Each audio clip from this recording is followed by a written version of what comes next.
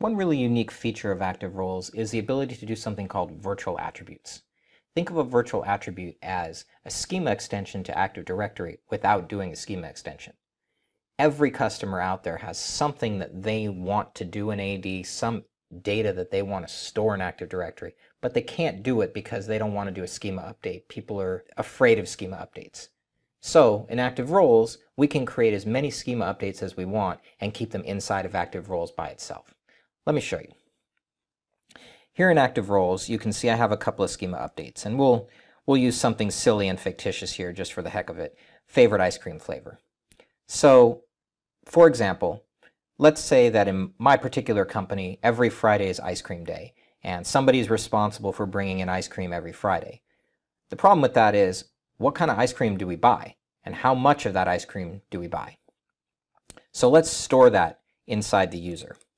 When I go over here, you can see that the display name is this, and I'm storing it in the user class. And for those of you guys who understand LDAP and Active Directory, you'll understand exactly what that is. This particular one is a directory string, so we can store pretty much whatever we want in there. Let's take a look at that in practice. Again, like I said, I can show this attribute just along with anything else. So here, I'm going to go into our web interface, and I'm going to open up this user. Once I do, you can see all kinds of information about the user, but what I really care about is their favorite ice cream flavor, which I put right down here.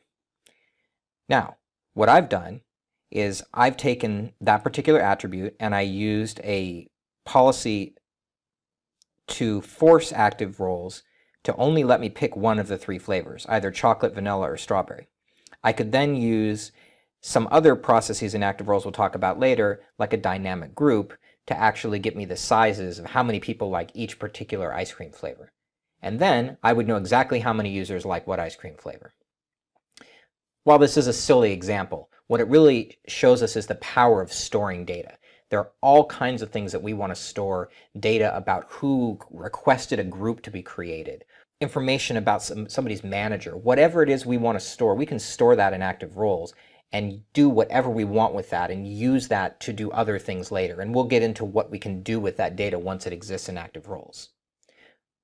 Hopefully you see the power of the virtual attribute and why it can help you do lots of different things all over the product. And as we go through some of these other things, you'll see virtual attributes sprinkled here and there and used for other things.